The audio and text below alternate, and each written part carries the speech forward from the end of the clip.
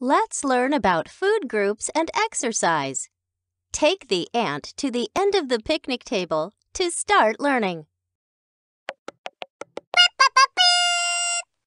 Any vegetable or 100% vegetable juice is a member of the vegetable group.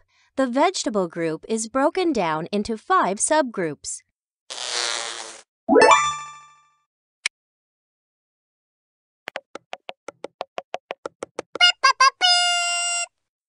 All milk and many foods made from milk are part of the dairy group. You should choose fat-free or low-fat dairy products that contain calcium.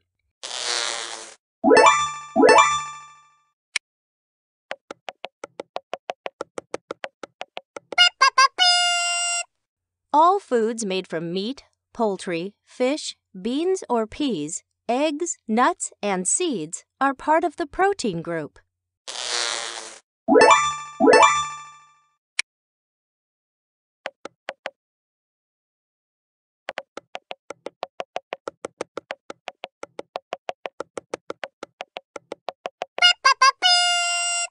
Any food made from wheat, rice, oats, cornmeal, or barley are grain products. The grains group is broken down into 2 subgroups.